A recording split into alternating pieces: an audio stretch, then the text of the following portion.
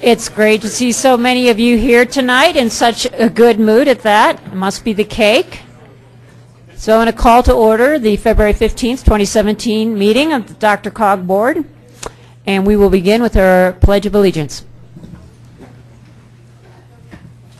I pledge allegiance to the flag of the United States of America and to the republic for which it stands, one nation, under God, indivisible, with liberty and justice for all.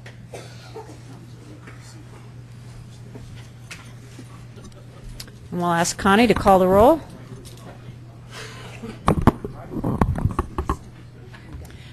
Eva Henry. Here. Jeff Baker. Here. Elise Jones. Here. David Beacom. Here. Randy Wheelock. Here. Chrissy Fanganello. Here. Robin Kniech. Here. Roger Partridge. Here. Gail Watson. Libby Szabo. Here. Bob Pfeiffer. Here. Bob Roth. Here. Larry Vidham. Here. David Spellman. Aaron Brockett. Here. Ann Justin. Lynn Baca. Here. George Teal. Jason Bauer. Here. Doris Trular. Here. Laura Chrisman. Here. Richard Champion. Here. Rick Teeter. Here. Debbie Nasta. Catherine Whitman. Steve Conklin. Here. Joe Jefferson. Here. Jeff Deacon. Mark Gruber. Daniel Dick. Here. Lisa Jones. Laura Brown. Lynette Kelsey. Here. Scott Norquist. Storm Glore. Sarah Shakiris Graves. Casey Brown. Here. Ron Rakowski. Mike Hillman. Brad Weasley. Stephanie Walton. Shakti. Jerry Bean. Phil Cernanek. Present. Jackie Millay. John Peck. Ashley Stolzman. Here. Connie Sullivan. Colleen Whitlow. Here. Deborah Jerome. Sean Foray. Chris Larson. Kyle Mullica. Jordan Sowers. John Dyack. Here. Sally Daigle. Here. Rita Dozal. Here. Heidi Williams. Eric Montoya. Herb Atchison. Here. Joyce J. Here. Adam Zarin.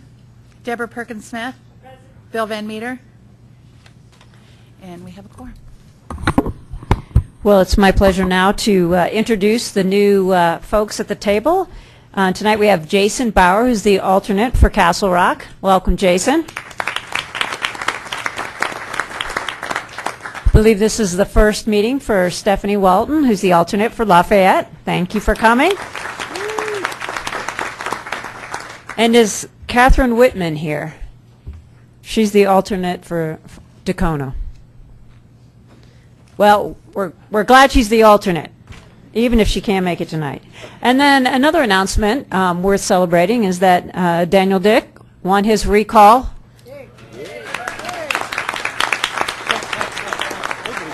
We're sorry that you had one, but we're happy you prevailed. Never is. All right, with that, I would entertain a motion to approve the agenda. We have a motion and a second. All in favor? Aye. Opposed? Abstentions? The agenda is approved.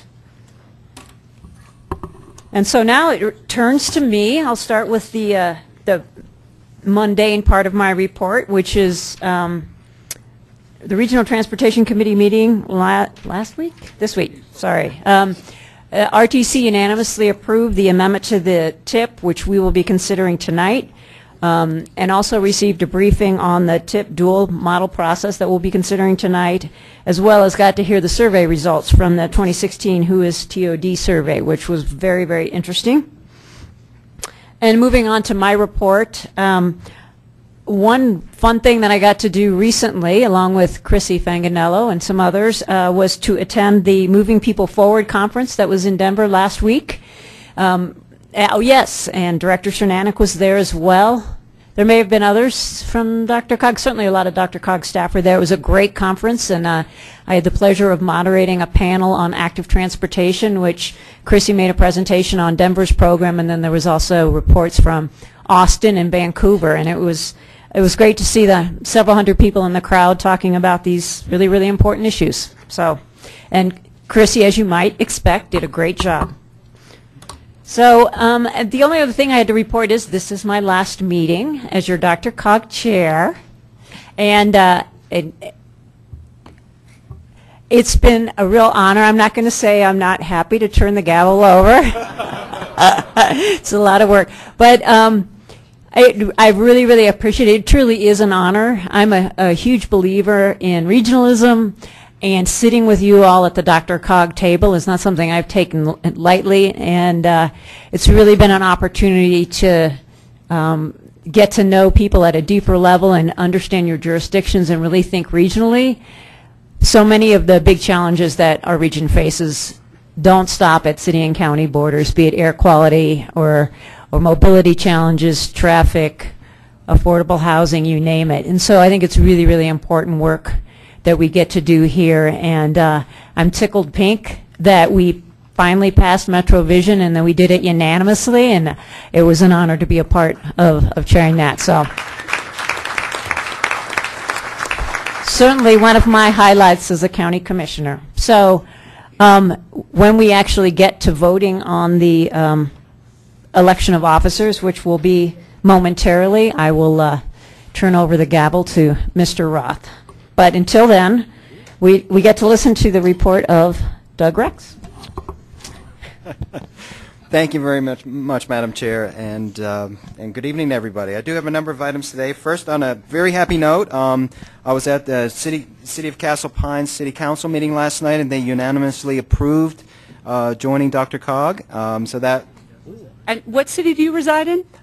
It is a personal point of pride that the City of Castle Pines is now a member of DRCOG. I won't lie.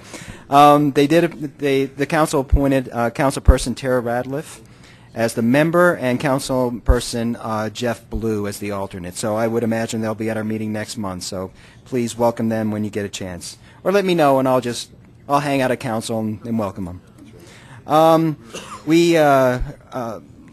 Late last month or early this month, the DRCOG Executive Committee had lunch with the CDOT Transportation Commissioners. All the commissioners within the DRCOG region were present: Gary Reef, Ed Peterson, and Shannon Gifford. There were also a couple other commissioners that joined, 3 other commissioners that joined us: Kathy Gilliland from Region 4, kind of the North Front area; Kathy Hall from Region 7. Grand Junction area, and Rocky Scott down in Colorado Springs, Region 9. So we had a great discussion, talked about issues, transportation issues around the state, the opportunity for better collaboration and coordination between CDOT and DRCOG, and also talked about, of course, what we always seem to talk about is the possibility of new transportation funding. So it was a good meeting. I think it's one that we're going to continue to have. I don't know if it's going to be quarterly, but we'll be having them on a regular basis. Also attended a number of other events, including the DRCOG dinner, which was hosted by the City of Brighton. It was probably the most beneficial event that I attended this month. The guest speaker spoke about the signs of stress and how to relieve that. We actually did this 20-question stress test, and so if you answered in the affirmative, meaning that you were the question. What is it? You got this story going, don't you? I know. But you were there, Herb. You were there. Herb was there. If you answered the question in the affirmative, meaning that it was stressful, then you gave yourself a point, and if not, 0. Well, first 5 questions, I had points, and I was like, oh my God, this is not good. But you'll be happy to know I did pass the test, It was curved, yeah. It was corrected on the curve. No, it was good. Also attended the NATA meeting, the North Area Transportation Alliance meeting, where they did discuss the regional, sub-regional dual concept for the TIP. I think it was, correct me if anybody believes otherwise, but I think it was well received by those in attendance. And so that was good news. Also attended the South Metro Chambers Economic Development Group meeting hosted by Englewood, and Mayor Jefferson kicked off and gave a nice welcome to everybody and introduced the city manager, spoke to some of the initiatives going on in Englewood. We also had presentations by the Centennial Airport CEO on the state of affairs at of course, one of the nation's busiest general aviation airports. and also a presentation by RTD Scott Reed on the current state of RTD function and fast tracks. Also, a couple studies and groups down in the South involving transportation. The South I-25 PEL Steering Committee meeting was last Friday. Attended that. They shared the results of 2 public meetings that were held along the corridor. That was very interesting, and the C470 Coalition. I would like to point out that those of you who have been around for a little while probably know about this group, the Impact 64 group. DRCOG has co-hosted a couple meetings now with the Metro Mayor's Caucus of the coalition. And really the purpose of that group is to try to find a pathway for new transportation funding statewide. Questions such as, can we agree on a statewide package? How might it be funded? I think there seems to be leaning towards the possibility of a statewide sales tax for that, and how much, of course, and looking at around $750 million annually. But I think as far as a statewide package, what seems to be the consensus amongst the group is that it has to be flexible enough that to meet the different needs throughout the state. Us here along the Front Range, and specifically within the Denver region, we have different modal concerns and needs that may be in places on the western slope. So the discussion is going well. There is a meeting scheduled for tomorrow in this room at 1:30. So if you're interested, you might want to drop by and just listen in on that group. The DRCOG open house, I believe, was successful. It was held right after our work session last month. We had about 30-ish board directors as well as local government staff that attended. I think by all accounts it went very well. I know the food was great, so at least we had that going for us. But I would really like to thank DRCOG staff, specifically those that reside in our communications and marketing department. They really pulled this off, and I think it really went well. There's a lot of work goes into these things, as you all know, and sometimes it goes unnoticed, so I would like to recognize them.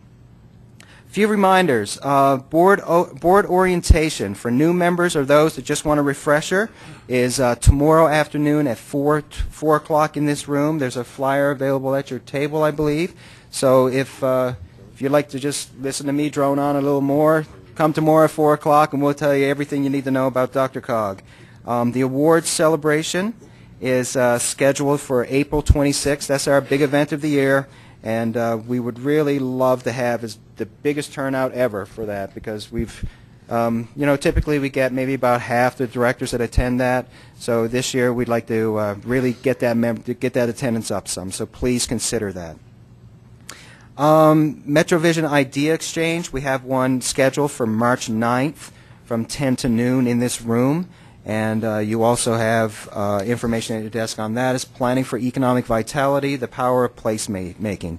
And we will have a panel that includes Adams County, City of Brighton will be represented on that, as well as the City of Blackhawk, and also from the City of Austin, Texas, just to give a little bit of flair from the great state of with regards to some of their economic development activities down there.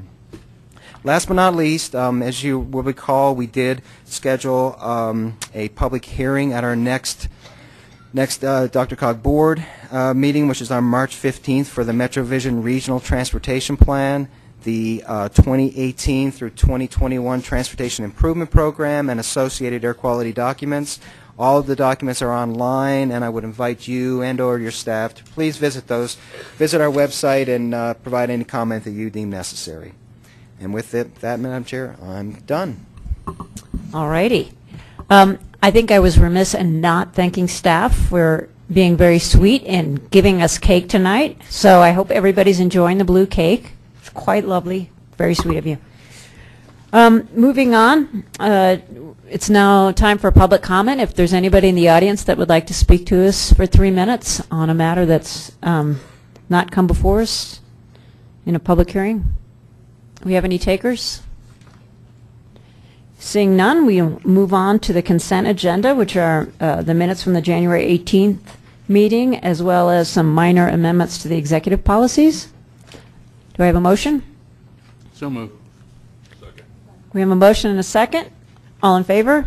Aye. Opposed? Abstentions? The consent agenda is approved. And now we come to the election of new officers, and so I'm going to turn it over to Director Rakowski, who I believe helped chair the nominating committee. Madam Chair, that is correct. As usual, we have a real problem at DRCOG. We've got too many qualified people. We've got a great group of people to choose from, so it's always difficult for a nominating committee to come up with a person. But we made a decision, and the decision was, as you know, our bylaws require the vice to move up, which happened, and everybody else moved up, which made room for one new person for, shall I say, fresh blood or new blood. And that was, and we came to the decision that John Dyack would best fill that spot. So with that, Madam Chair, the slate is proposed to include Mr. Roth's already there, Mr. Atchison, Mr. Pfeiffer, and Mr. Dyack. All right. Any discussion? Or I should say, open the floor for additional nominations other than the nominating committee slate? We have a motion to close nominations. And a second. Any further discussion? All in favor? Aye. Aye. Opposed? Abstentions? All right, then we will vote on the slate of officers as proposed by the nominating committee. Do we have a motion to that effect? So moved. A motion and a second. Further discussion? All in favor? Aye. Opposed? Abstentions? We have some new officers. Congratulations, Chair Roth.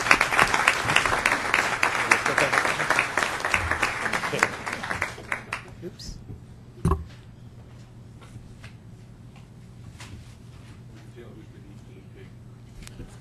Is this on? This on? So if I can get Elise to join me for one moment. Yes. So I wanted to thank Elise for her leadership the last year. It is a lot of work, I know, being on the executive officer team, and certainly even more work for the chair.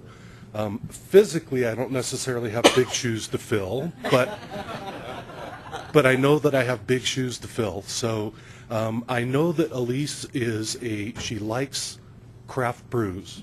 Oh. Talking my language. Now, what I really wanted to do is I wanted to have something that had, you know, the correct number that held in one container, but I couldn't find that. So there's 4 bags, four different craft brews, and they're from around the region, of course, one of them being from Aurora. So I wanted to make sure that Elise had something, a parting gift from me and the entire board. Thank you.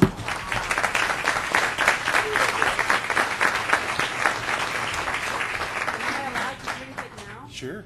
Did you share with the class? Yeah. That's right.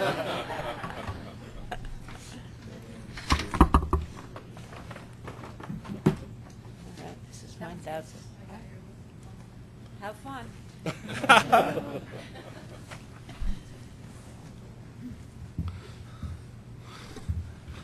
You know, having chaired some of the other committee meetings, it's, I will admit, a little bit different being in front of this group because, first of all, it's about twice as many people as the other groups.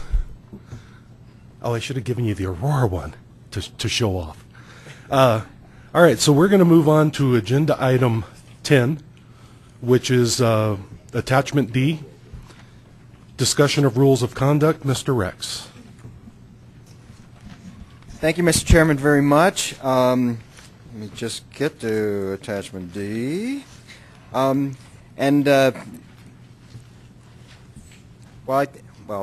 just say this. Following the October board, we had an in-service training on organizational safety and liability. The Performance and Engagement Committee was tasked with the formation or the creation of rules of conduct for board directors. And of course, as many of you will know, this was the focus of our February 1st board work session, in which our legal counsel, who's the main author of this document, gave a presentation on, and we entertained questions and had a discussion about this item. I would just say that, you know, I'd be welcome to answer any questions you might have on this document. Director Atchison, who also chairs the Performance and Engagement Committee, who is responsible for this and has recommended your approval this evening, we're happy to answer any questions you may have. Questions?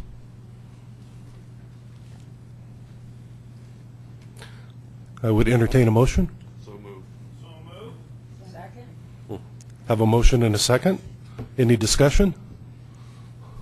All those in favor? Aye. Opposed? Abstentions?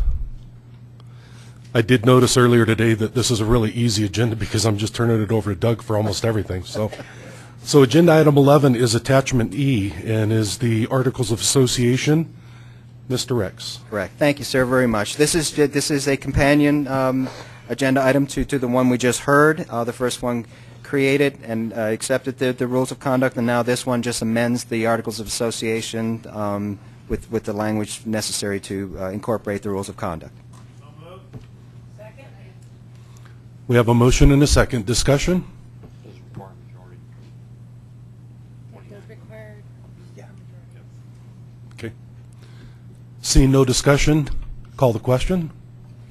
All those in favor, excuse me, say aye. Aye. I'm used to. Yeah. Opposed? Abstentions? I think that's a supermajority. All right, next is agenda item 11, which is, 12, which is attachment F, and it is Mr. Rex again. F. Did I miss one? Oh, okay. All right, I was on the wrong one. Well, this is the document as we internally call the document formerly known as the prospectus. For anybody who's been around a long time, they'll recognize what that is.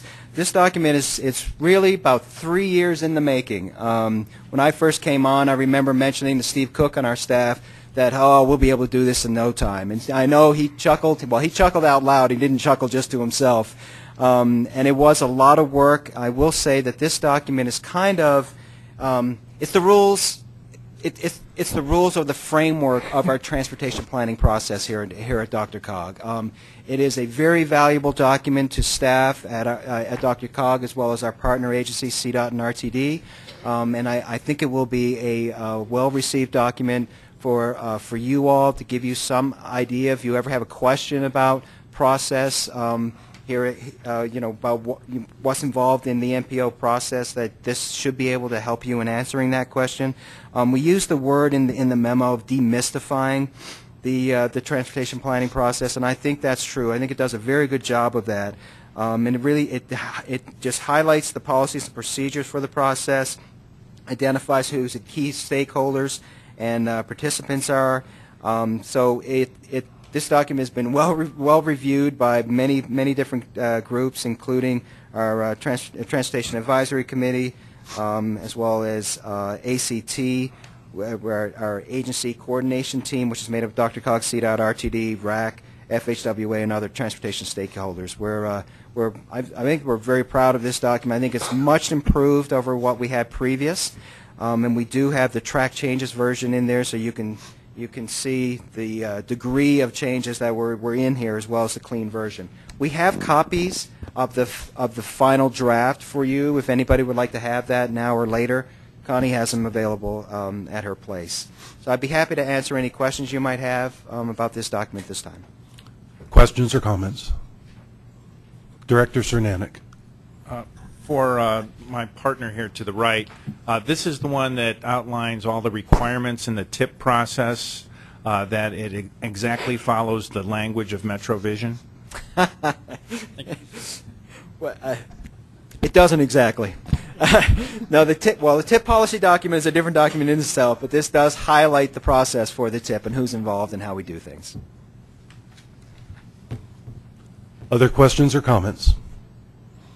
I would entertain a motion. So moved. Have a motion and a second. All those in favor? Aye. Opposed?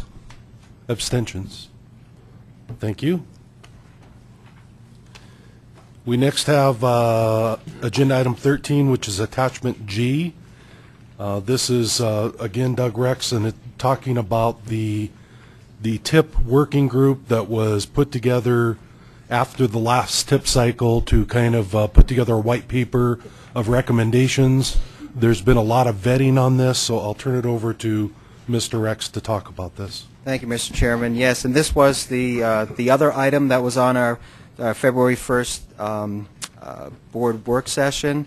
We had a very good discussion about this item, I believe. And I'll just throw it open to you all on how you want me to proceed with this. I can certainly do the presentation over again if you wish. So I just, it's up to you. Ashley. Director Stolzman. I just have one request. If you could address the letter that's at our place. Yes, That'd thank be you very great. much. I was just about to do that and appreciate it. Yes, we, as part of the discussion that we had some questions that we want to interface with FHWA and FTA, our federal partners, about just to make sure that we were indeed following federal regulation. They, in particular, because this is, although there are places around the country, in particular Seattle, that are doing this type of dual model. The vast majority do it kind of the way we do it, as a centralized process, and the like. So we set up a meeting with our regional FHWA and FTA folks, as well as headquarters staff, to just discuss the concept with them and to get their reaction. As the letter states, they feel that we are, at least what we know as of now, that we are in compliance with federal regulation, but they did kind of put some curbs around our future discussion about this concept, and that's included in the letter. And I think it provides us with quite a bit of detail for us as we go forward to make sure that we will make sure that any draft policy that we present to you all is in compliance with what they are requesting. Other questions or comments? Director Shakti. The regional funding, I think I read somewhere that it would mostly go to other agency projects, and I would just want clarification on if that's true or would be open to. Right. Well, kind of, I guess. The whole concept, of course, is two pots, right? So there would be, I say pots, I'm supposed to be saying share, but I keep forgetting that. So two shares. There's the regional share and the sub-regional share. In the regional share, there would be a separate call for projects for the regional share, and at least in concept, the funding would go to projects that are deemed to be transformative in nature, right? And that's yet to be defined what that means. And it's not necessarily just projects. It could be programs as well. And I'll give you an example of that in a second. But so the regional, there were kind of two concepts with the regional pot. One would be that it would go to larger regional projects that are sponsored by our regional partners, such as CDOT and RTD.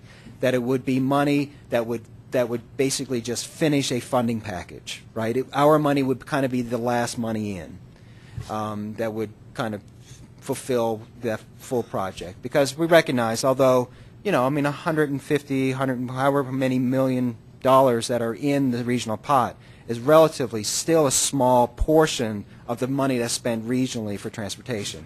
So if we could spread that around a little bit to two projects, that would be great. But it doesn't have to be, right? I mean, it could go to, it could fund, 100% or at least 80-20, 80% of a project that was submitted by anyone who's eligible to submit projects. And again, like I mentioned, it could be programs as well. I mean, something that I mentioned, at least at RTC yesterday, for example, could be a situation in which, when you guys are developing your focus areas, priority areas for us to develop the criteria to, we will provide you with information about where we believe we are lacking in transportation and mobility. And it's like seniors, for example. We know for fact senior transportation is a problem, right? It is, you ask seniors, it is their number one issue. So there could be a situation in which we establish a regional pot, a regional pool. There could be a project submitted that we establish some pool or something to subsidize or complement the monies that we're receiving for senior transportation, for example. But I think the important thing to remember on the regional pot, and quite frankly, for all the money that we will be allocating to projects here in the next couple of years, is that we want to make sure, and this was a recommendation of the TIP review work group, that we're able to quantify the benefits of that project. And we the TIP review work group, if you allow us to do so, we will be working very hard to make sure that we accomplish that goal. Because I think that's very important. Especially it's a growing interest and certainly a requirement of Federal Highway that we have a performance-based planning approach, right, to how we do things. So being able to quantify that just will fulfill that regulation. Something else, Director Shakti? Are we making comments too? Please. So I am supporting moving forward on this. I missed the discussion that happened before. It makes me very nervous. So I've been like talking to my staff all day, and everybody's been like, "Are we okay?" And what I'm nervous about is I'm nervous that we're moving to a model of spreading the peanut butter instead of a model of having a regional vision. And I think it all comes out in the details. And so in terms of both the regional pot and the county pots, I want the regional vision to be a priority. And I was more comfortable in keeping a little bit more of the money in the regional pot and having it go to more than just our partners, but to regional projects Sure. that we have. Mm-hmm. So, No, very well stated. And let me just answer your concern. And I know that is a concern of many. You know, and of course the devil's in the details. And you're right. It's the way that we write this up that will really, will be obviously very critical. I would suggest to you that all regional projects are local in some respect, right? I mean, the last tip call, projects were submitted to us by local entities.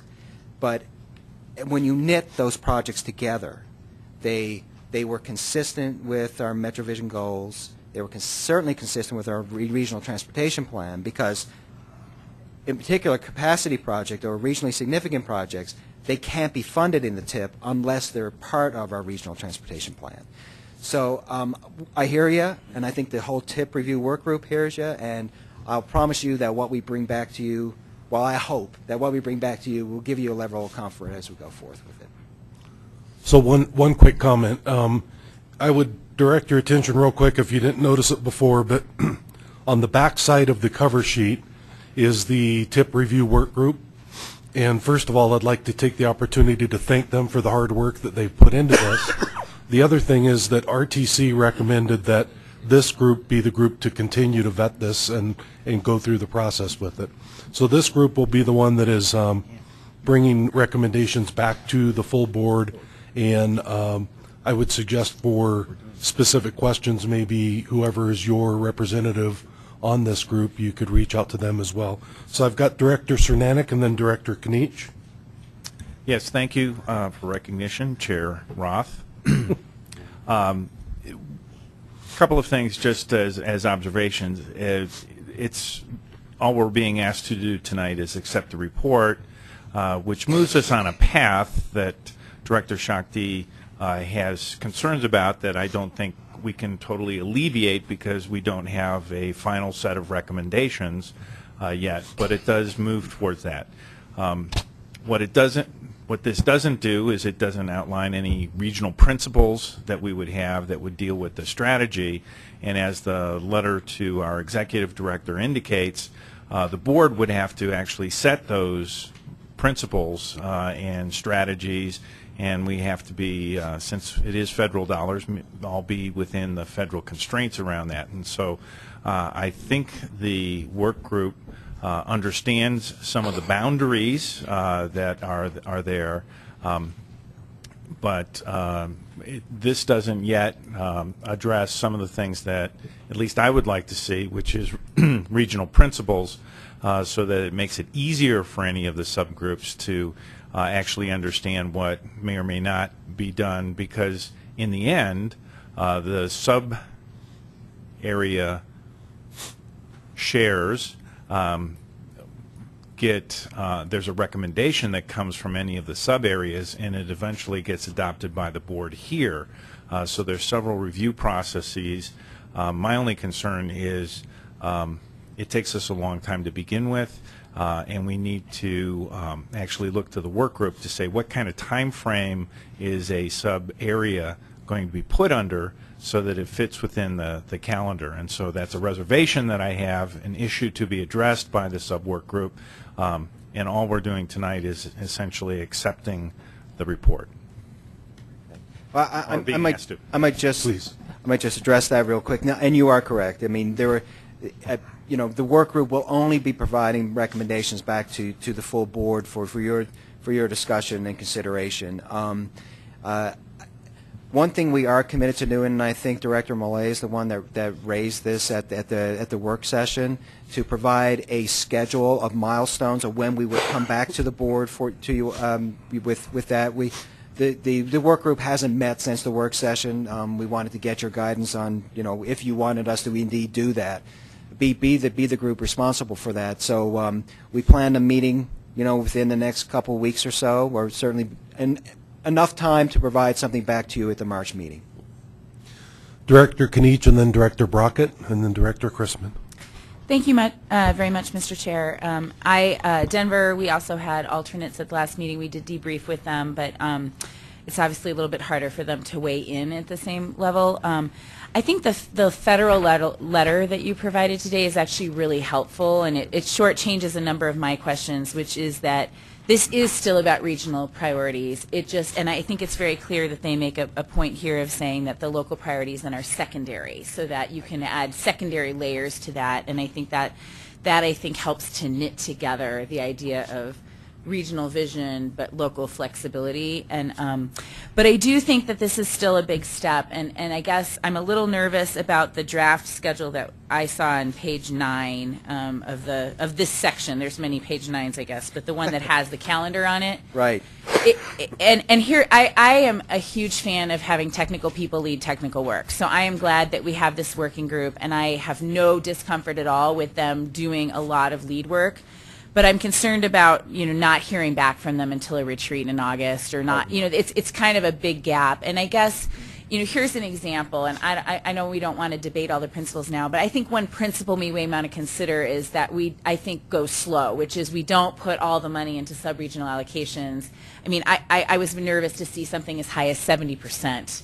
That to me seems like way too big of a step for something that's so new. And so I think that to the extent we can find a way to maybe have some iterative questions that come back to work sessions, for example, to take temperatures and to debate things like that. And I know that it always comes down to the full package and knowing all the details, but I think it's a disservice to let the technical group work for a really long time and do a complete product without having some iterative check back with us, just to say right direction, wrong direction, or like, here are 3 things, which do you think, where's the most energy we should spend, so that we really get a chance to kind of, because the timeline required is pretty ambitious, and we're not great with timelines. We struggled.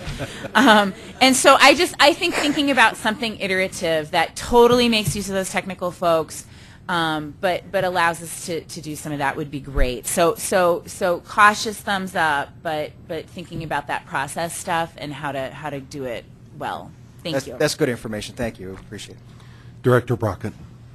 I just had a question about the makeup of the working group. I know at the last meeting it was raised that there's only one Boulder County representative, and we're going to look into the possibility of adding a second representative from somewhere in Boulder County. Is that still a possibility? Oh, most definitely, yes. That'd be great. Yeah, so we can talk about that offline. Yeah, that'd be great. We've had a couple reach out to us. I haven't responded back to either right now, but I would suggest the way we did it was that the Boulder County reps, that whether that be the alternates or the members, get together and make that determination. The members and alternates of TAC, Transportation Advisory Committee, get together and make a determination of who they want represented on the work group. Great, thank you. But we will reach out to them. Director Chrisman. My concern is on page 9 too. It's the schedule as well. This is a huge project for this work group, and you guys have done a great job thus far, so I'm not being critical. What I am concerned about is it's not until fall of 2017 that you currently have calendar, and I know this is just a draft. They initiate the process for formation of county sub-regional forums and prepare forum guidelines, and then you have some suggestions within that.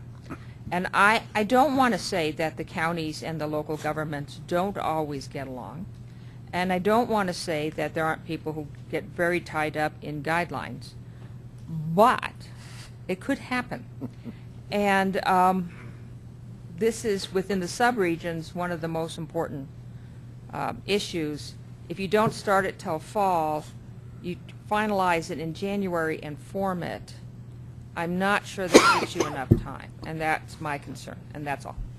No, thank you very much. No, you know, we're anticipating that the calls would begin. The regional call would happen first, and that would kind of be like in the first quarter of 2018, and then the sub-regional calls would then occur once the regional call was done, because there are probably some projects that will apply for the regional call that they don't get funded, that could be funded in the sub-region. So, and that would occur like, you know, the summer of 2018. You know, what we're suggesting, and I mean, I agree with you 100%. I mean, there's no reason, I guess, to wait until the fall of 2017 to begin the formation or discussion of this. But I think this was kind of a drop-dead date for those sub-regional forums to begin to form. Could I have Director Kinich again? Yes, I apologize, Mr. Chair, for bringing in a second time, but I forgot to ask. Rereading the federal letter again, just really quickly, I'm not totally clear what their final guidance was on the Denver-Broomfield situation. And so is it that we just need to, they will need to review whatever we have and see it again before they know, or do we plan to get further guidance from them on how the standalone city counties will be considered by them in terms of this? But it doesn't seem very clearly defined in the letter. Yeah, it kind of leaves it a little open-ended, doesn't it? Yeah. Yeah, you know, that was the one point of consternation that I was really having about the sub-regional process, was that, you know, it's different than like Seattle's done. I know I mentioned Seattle a lot, but that's kind of the model we based it off of. Within their counties, there are counties where the sub-regional forums, there was no county that only had one entity. And of course, we have two. And federal regulations states that you cannot suballocate money directly to any one entity or any one mode. But that same section goes on to further say that basically, as long as it's part of the transportation planning process that is vetted transparently, I'm paraphrasing, that it would be allowed. So can I clarify, Mr. Yeah. Chair? So like, as long as there are public meetings and it's transparent, it's not happening in a boardroom, and there's a place where other stakeholders are coming in, even if it's one jurisdiction. Right. Okay. And that our full board understands what your process is, what your selection criteria will be, like the other sub-regional forums will have to have. You know, you'll have to have criteria as well. Thank you so much for that clarification. Yep. Actually, as I read the letter, not only will Denver and Broomfield have some of that same scrutiny, but all the subregions will. Correct. So there's no... Yes. So I've got Director Dyack, then Jones, then Millay. Director Dyack. Thank you, Chair. I just want to thank the task force for all their efforts. This is a big concept to kind of shift. It's almost a mind shift of how we do this, and I think the goal is to try and do away with the long duration of discussions that we had to determine criteria. So I'm hoping it can be an efficient and effective scenario which we can consider. Obviously, the devil's in the details, but to me, I'm quite optimistic that if any team can do it or any board can do it, we can. You know, throughout the years, this board has shown great collaborative skills, and to me, we all kind of view MetroVision a little differently with priorities. And this kind of empowers the subregions to show or to fill the needs of what they perceive to be MetroVision's highest priority. And without the definition of regionalism, we talked about it at the work group. So to I guess sort of answer a little bit Director Kenich's comment. There was a slide that was identified for the last TIP cycle, and the regional, the transformative projects were about 19% of the last TIP cycle, And again, that's something we need to talk about. But to me, I'm very optimistic on the future discussions. Director Jones. I thought we had a pretty robust discussion at the work session, so I don't want to repeat any of that, and I'm hoping that somehow all of the important points that were brought up make their way back to the work group. But I did want to emphasize one point that I made in sort of being cautiously supportive of moving forward with this, because can we say one more time, the devil's in the details? But just really the regional benefit piece of this, and making sure that even in the sub-regional allocations, again, I would prefer that that be smaller as we start out and experiment with this, but that there's incentives and means for different sub-regions to work together on corridor projects that cross boundaries, and that's clear, so that we can, again, even in the sub-regional allocations, get good regional bang for our buck. Director Millay. And I guess I want to kind of add to exactly what Elise and John both said. I actually see this as a tremendous opportunity, and I'm really excited to see what this next TIP looks like. I mean, if those of you recall, the old TIP had buckets of project type. And to me, that was not, I didn't think that really embraced our Metro vision. We spent so much on roads, we spent so much on transit, we spent so much on bike ped.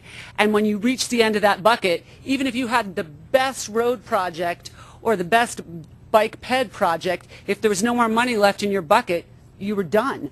To me, this really gives this body the flexibility to, and empowers you, as John said, to respond to kind of game time, you know, what's happening on the ground right 2 years from now with transportation and mobility in this region.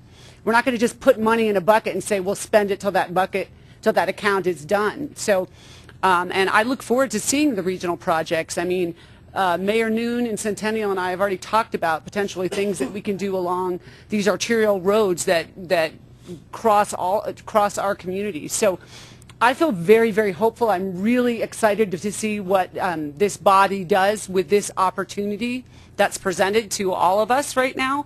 And I think this TIP has the opportunity to really advance our regional goals far more than any of the other 2.5 TIPs I've been involved in. So I really do want to commend the TAC working group that put this together. So, and good luck to the rest of you guys as you, no, I'm being very sincere in that. I'm really excited to see how this plays out. It's a tremendous opportunity. Other questions or comments?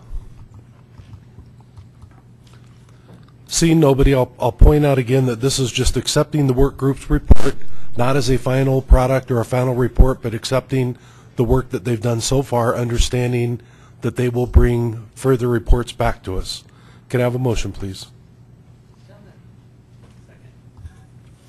Have a motion and a second. Further discussion. All those in favor? Aye. Opposed? Abstentions? Thank you very much.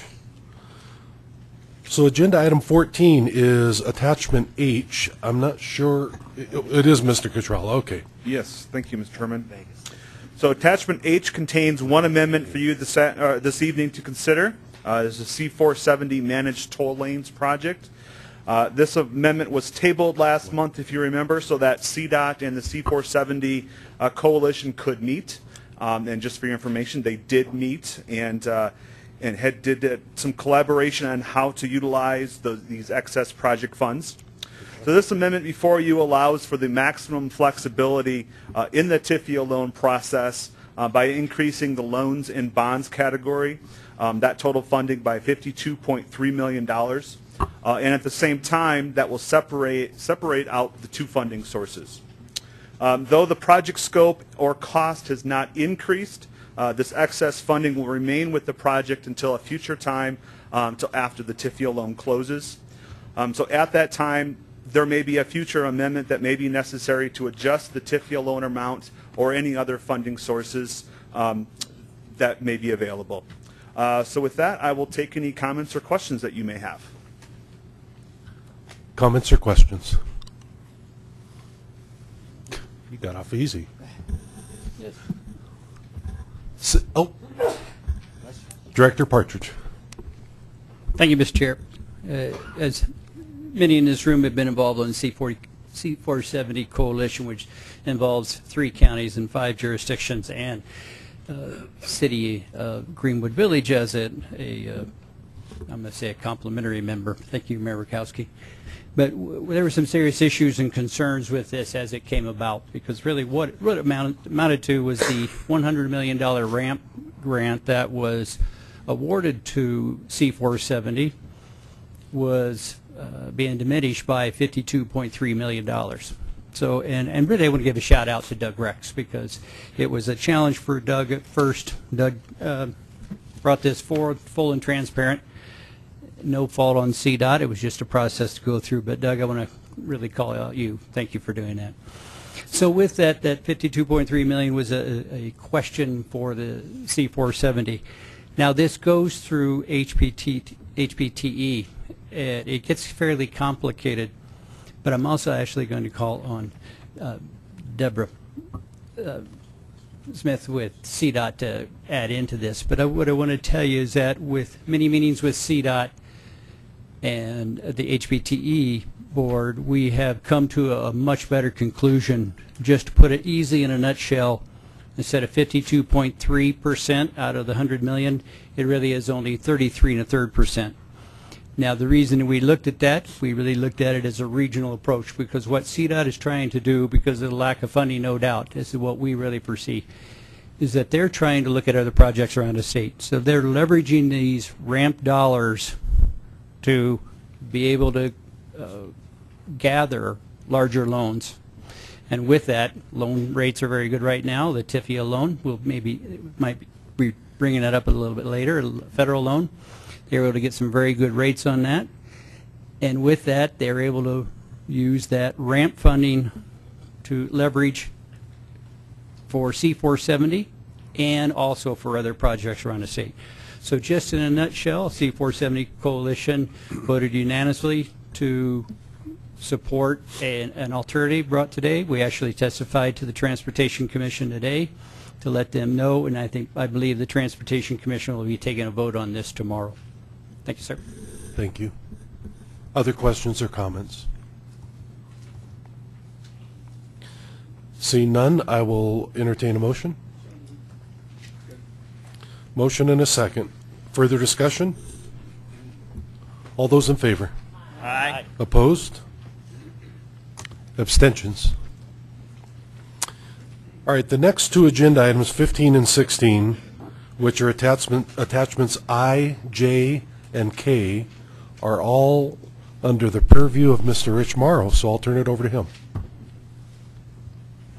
Thank you, Mr. Chairman, and we'll try to move through these quickly. So the first one, I believe, is the federal policy statement. Is that correct? Correct. Mm-hmm.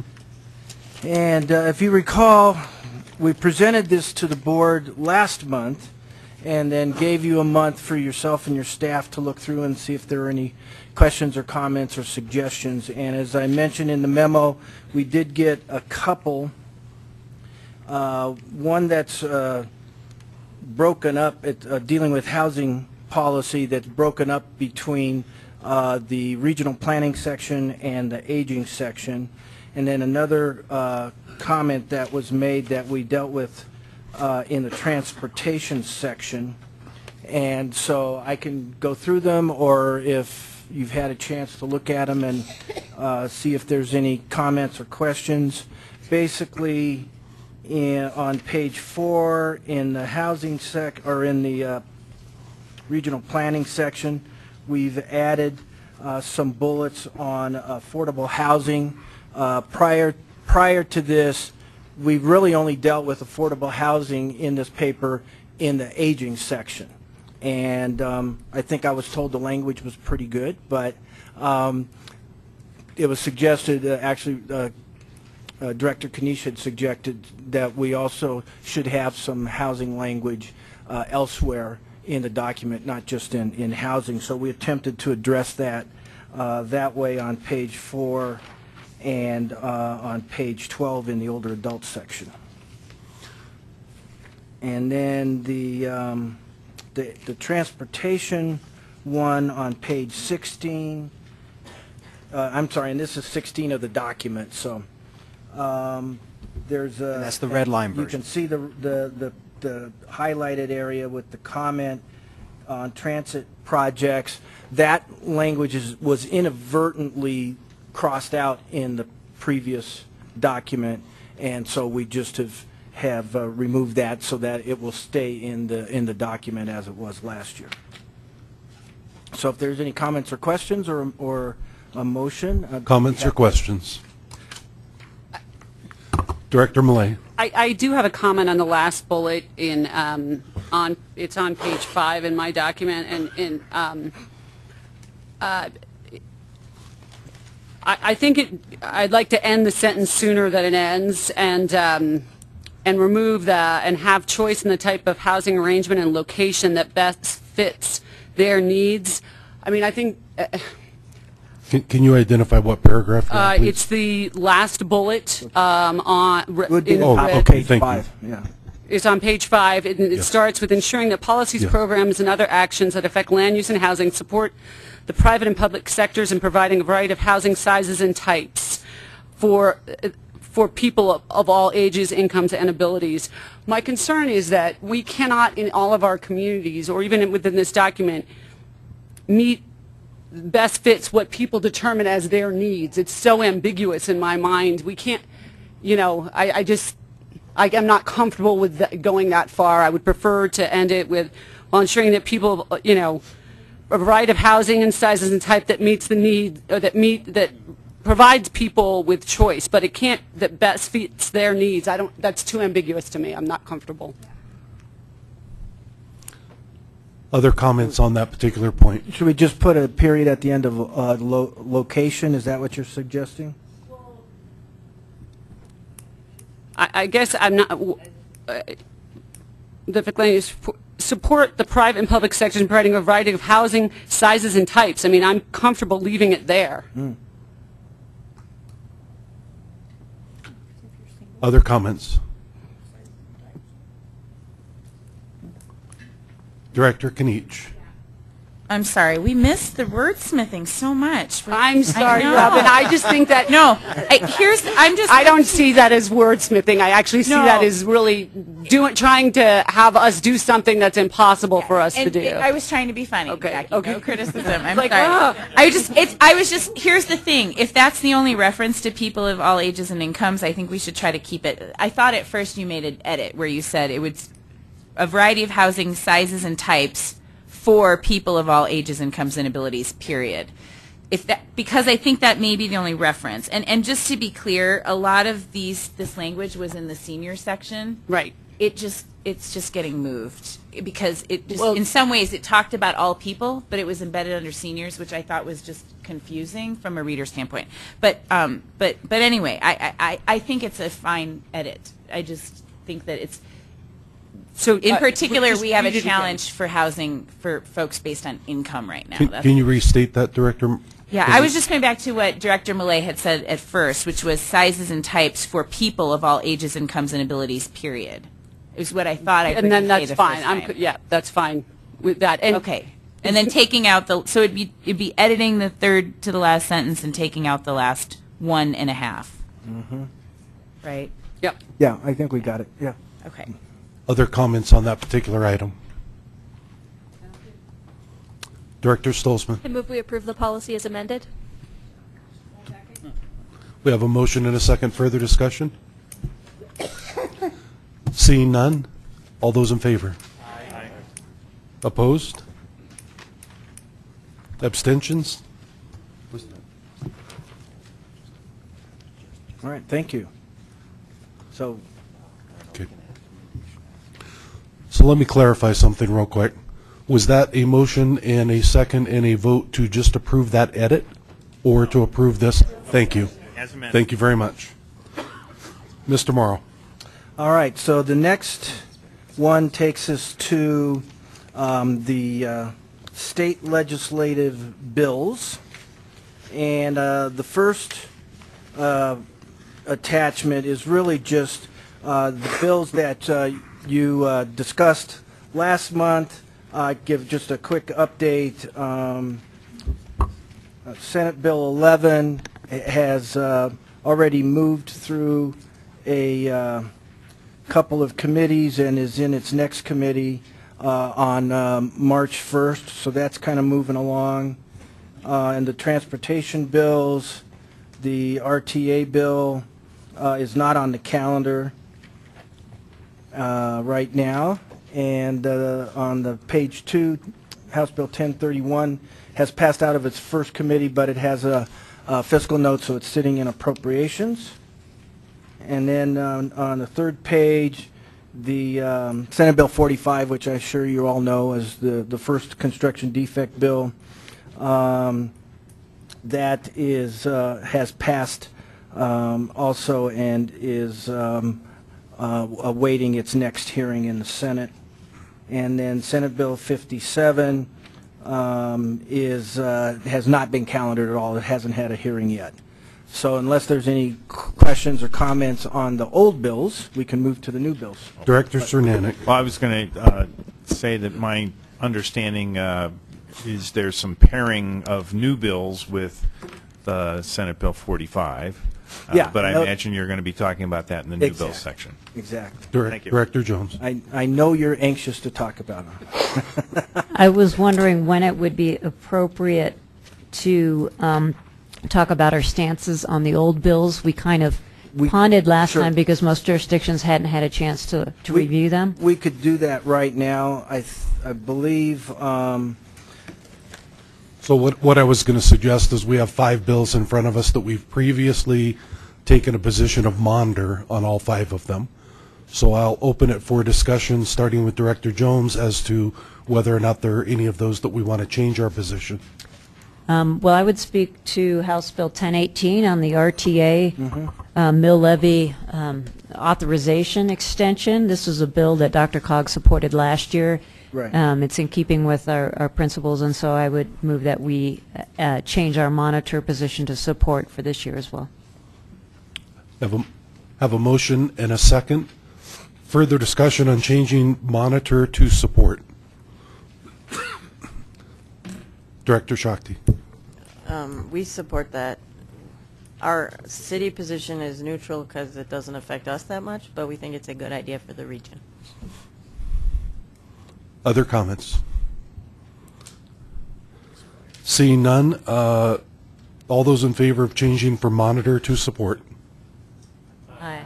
Opposed? Abstentions? Any other suggested changes of position? Seeing none, take a motion on, well, I don't know if we have to have a motion on it. No. We don't have to. All right, on to K, which is new bills for Okay. consideration. So now we can have some fun. So I'm going to just start going right down the list, although I know you're aware that there's a handful of transportation funding bills, there's a handful of construction defects bills, and so if you want to talk about those together, that's fine, but I thought I would go ahead and start through, and when we get to those bills, you could decide how you want to take them up. So the first bill that I have on the list is House Bill 1087, which is a pilot program for Office of Public Guardianship, and recommending that the board support this. This is an issue that our aging staff and our ombudsman staff and others have seen as a need in the system for folks who don't have like family members or a close friend who can make decisions for them. It often creates a very difficult situation for medical personnel and others as to how to make those kinds of decisions for the person. This does not actually set up the full-fledged guardianship program, but it does create a pilot program in 3 judicial districts to test that out and see how it works, and then in a couple of years they would come back with a recommendation. So I do want to take each one of these to conclusion before we go all the way through the list. So Director Cernanek and then Director Crispin. Yes, this doesn't only address those where a family member is not present. It also addresses those situations where, based on circumstances, there's a determination that a family member would not be the appropriate guardian. And so it deals with that, and that's where some of the staff comes through in saying, in trying to avoid a situation of elder abuse, where it's kind of your last resort is only a family member.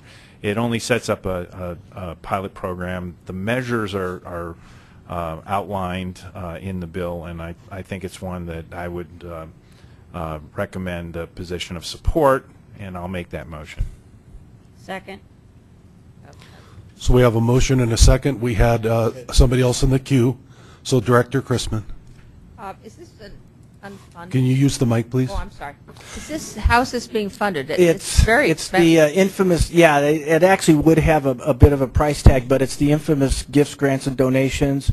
And so the proponents of this, the Guardianship Alliance, the Carlisle Bar Association, and the others are in the process of seeking those gifts, grants, and donations, identifying foundations and that sort of thing. So it would be no state money, though.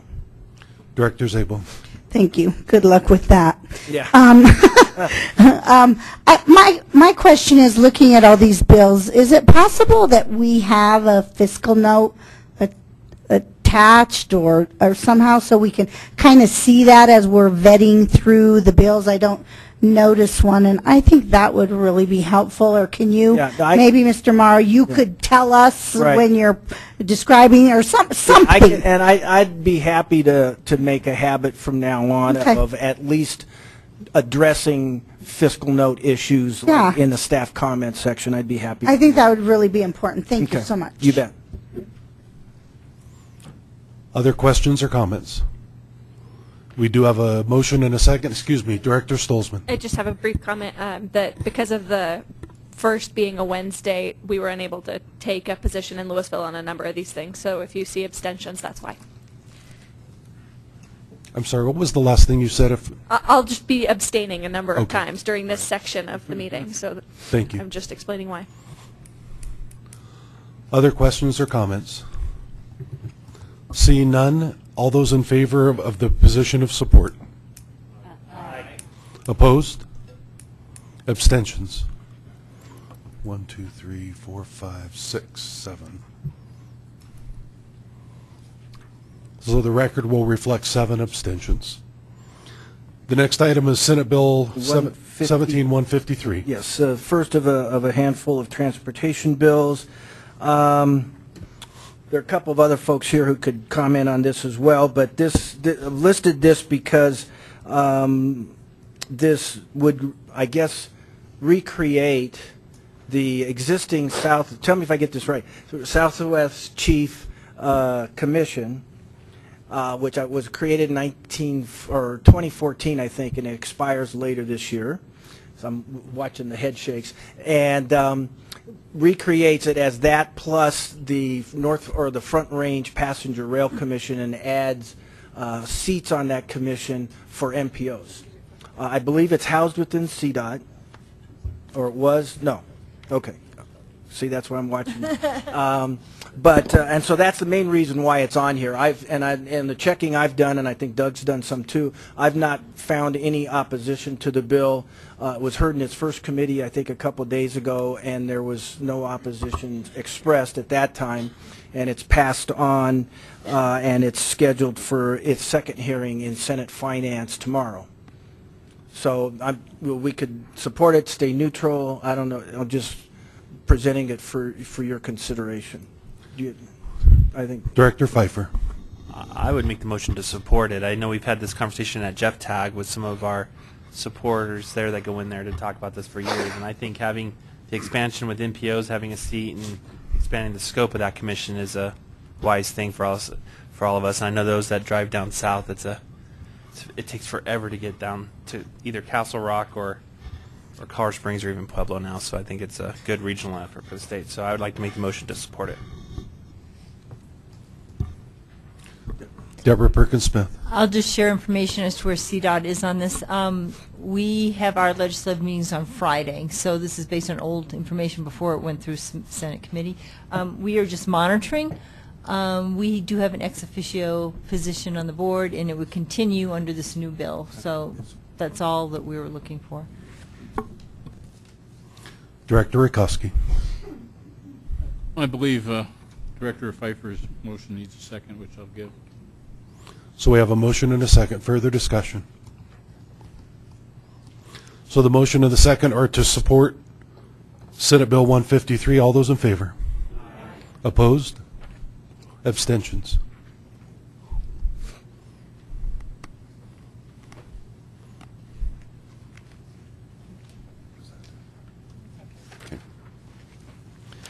All right, the next one is House Bill 1153.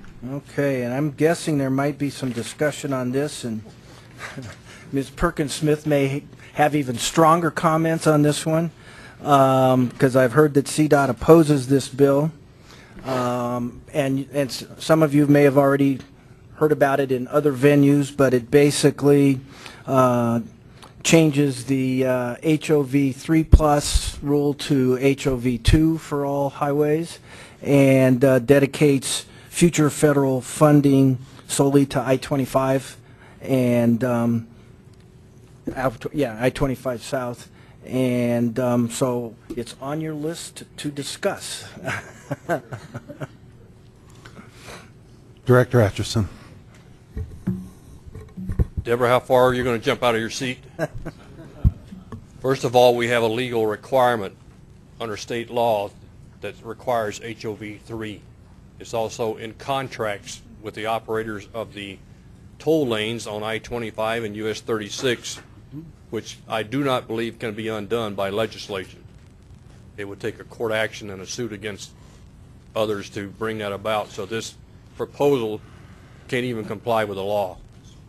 So I don't know how they're going to try to undo that, since we've mandated, and those fees are statewide on any new capacity would require the use of managed lanes, and this is trying to circumvent that as well. As much as everybody understands, we have a lot of needs for highways, but I don't know that we necessarily need to be legislating which highway project gets done. I think that's why we have CDOT in place. If we're going to do that, then let's get rid of CDOT. Deborah, no harm meant. Ms. Perkins Smith. So there are three areas that we have concern with this bill. It actually identifies support for up in the north, I-25, and then also in the south. And we think those are good projects. So this is not about the projects. It's actually about, yes, going from HOV 3 back to 2. You're asking about fiscal notes. If it ever occurred, even though we have contractual reasons that it wouldn't be legal, that's about $4.3 million a year to CDOT. And so that's one fiscal note on the HOV. There is a second thing that projects that aren't already slated, I say in the tip or the stip, the federal funding is required to go to those two projects. What that means for us, first of all, is that asset management, no maintenance, no nothing. It's got to go to those two projects. It means other projects that may be competing, or we want to go for discretionary funding on something, we would not have the match. So it actually makes it very, very difficult in terms of funding other projects, and including maintenance. And then the third item is it requires that the work on those, the environmental process for those two projects occur within 6 months, and that there cannot be a decision not to build. So our AG's office already weighed in with us and said that's not legal, it's preemptive of federal law. So there are a lot of issues with the bill. So I've never asked in the years I've been here for you to support a CDOT position. We've always felt that we need to stay neutral, but in this case I would like to ask DRCOG to oppose this bill. Director Partridge. Now, you would think, why wouldn't I like a bill that directs funds at I-25 South? It's like, come on. No, in all respects, I think I really commend the legislature for trying to look at some things, but I think it may be tunnel vision from the respect of not understanding a lot that goes on. but at least the effort's being made there to say we're going to throw some things out there. Something may bite eventually. But I think another concern is if there's a federal road, look at a road that might receive federal funds, does not have HOV aligned to it, would not fall under the ability to receive those federal funds. We have some of those projects in the works right now, so I even though I have to abstain from voting on this, I feel very strongly it's probably going the wrong direction. Director Millet. I'm going to make a move to oppose. Second. Have a motion and a second to oppose House Bill 1153. Further discussion? All those in favor of opposition? Aye. Opposed? Abstentions? Keep them up, please.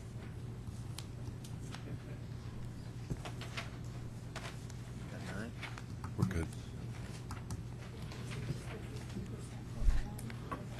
So the motion to oppose is approved. House Bill 1171. All right, so third page, this is another trans bill, trans 2.5 or trans 3 or something, but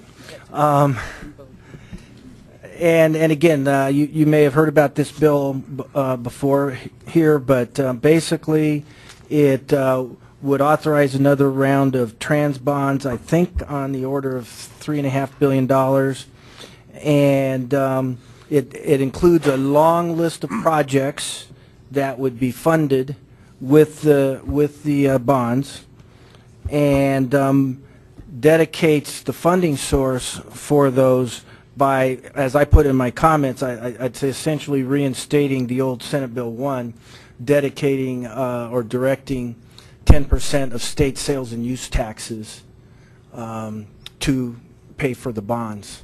I think that's kind of the short version of what it does.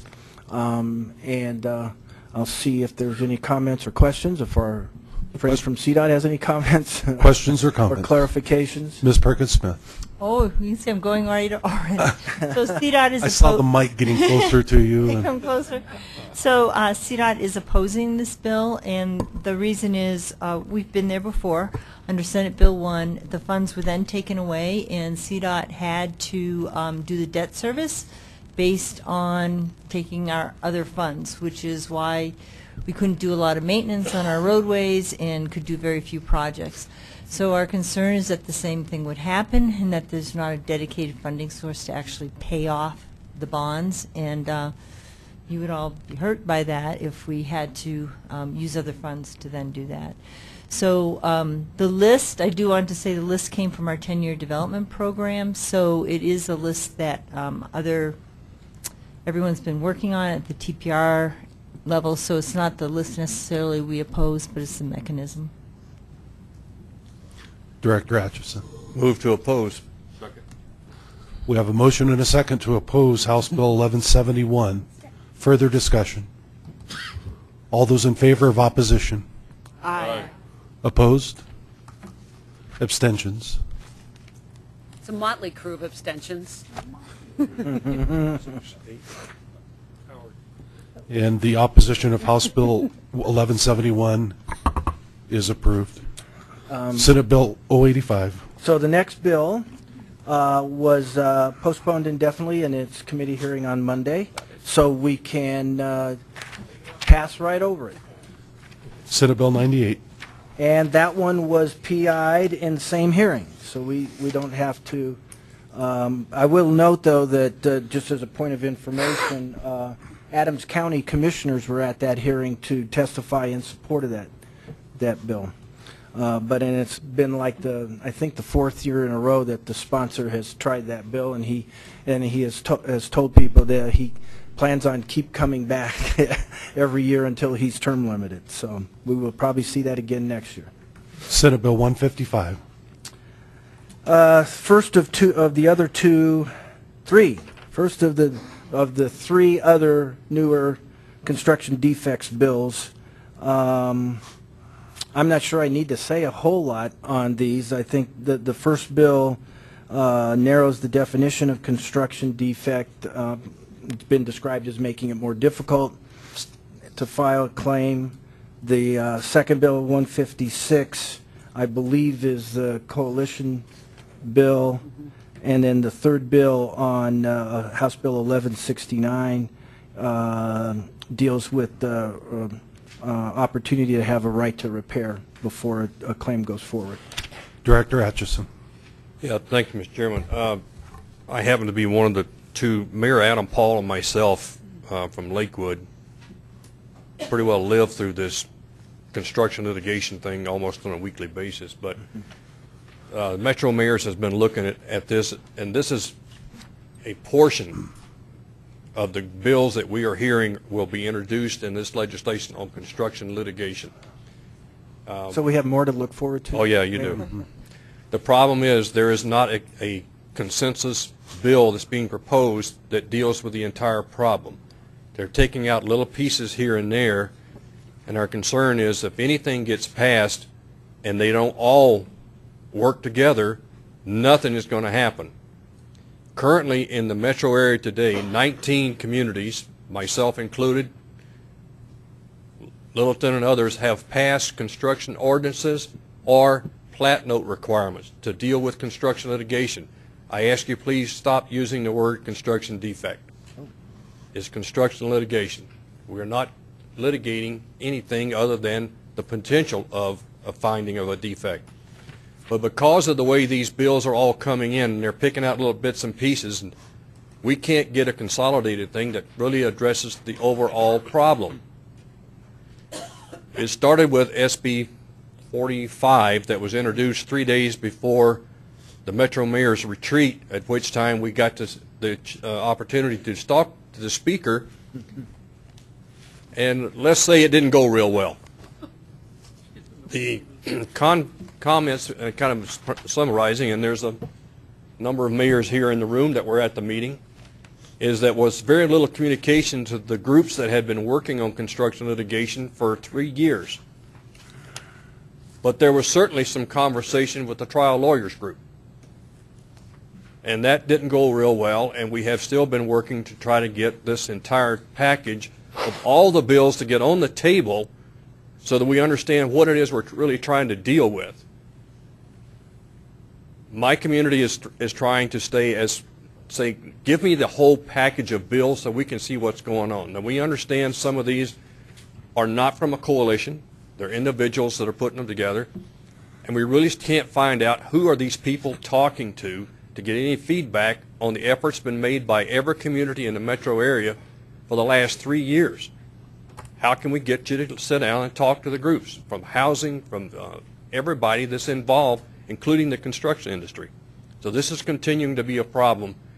I would ask you at the most, please consider a monitor position on these until we get all the bills known and we actually understand what's the impact all these bills are going to have and the cross connection between them, because right now today we don't. Director Shakti. I'm sorry? Other comments or questions? Director Shakti. So I will jump in and give Director Shakti a moment. So as somebody who is not only a local representative for my community, but also has been in the construction and development industry for 30 plus years, I can tell you that I would echo what Director Atchison just said. If this is not taken as a holistic approach and it's piecemealed together, it's not going to affect the current situation. And the current situation is that in the rest of the United States, attached for sale properties is about 20 to 22% of the residential market. In Denver, Colorado, it's about 2.5%. Now, people will tell you that that's market driven, and I will tell you that's BS. I'm in the industry. I hear developers, bankers, insurance brokers, construction professionals every day say that they would love to be able to build attached for sale properties, but they can't take the risk. So the only ones that are being built in downtown Denver and Cherry Creek for the most part, where the price point is in the 600 plus range, and they can absorb the $8,000 to $10,000 insurance premium that's required to satisfy people's concerns about the construction litigation. So I would wholeheartedly agree with what Director Atchison said. There's a lot of ugly things with it, and I think a piecemeal approach is not the right approach. Director Atchison. I mean, Jacques, excuse me. So on this particular issue, I am channeling Adam Paul. And he asked me to support Senate Bill 156. And I know you all have worked closely together, so do you have any comments on that? Let me clarify. We're on 155, and you said 156. So are you? I said 156 because we're sort of. Okay. I thought we were thank sort you. of talking about All the right. three of them. That's fine. Thank you. Director Brockett. Well, my jurisdiction has a fair amount of interest in this question, but we're also waiting until all of these come together. So I'd just like to make a motion that we monitor these three bills until we know more. Second. So we have a motion and a second. Director Cernanek. Yes, I was at a presentation by two members of the bipartisan group of 5 or 6, depending on the day, that's continuing to work on this, and they're spending some significant time on this, and it is a bipartisan group. 155 is actually a piece of one of the others, but they took it out there and saying if they made some progress, they would take what they could on some of this. I will echo what Director Atchison said in that what I'd like to see is all of them on the table, to be in a position of supporting getting to a collection that will actually bring the large insurers back to the market here in Colorado, because that's the only way that we get down to, closer to that $3,000 or $4,000 premium that it used to be at, and it brings the large carriers back. And that's the part that they're trying to get to. I think that makes a lot of sense. I would echo and support at this time a monitoring of all of the associated bills, which includes the House bill that's on the next page, as well as 155 and 156. Director Zabel.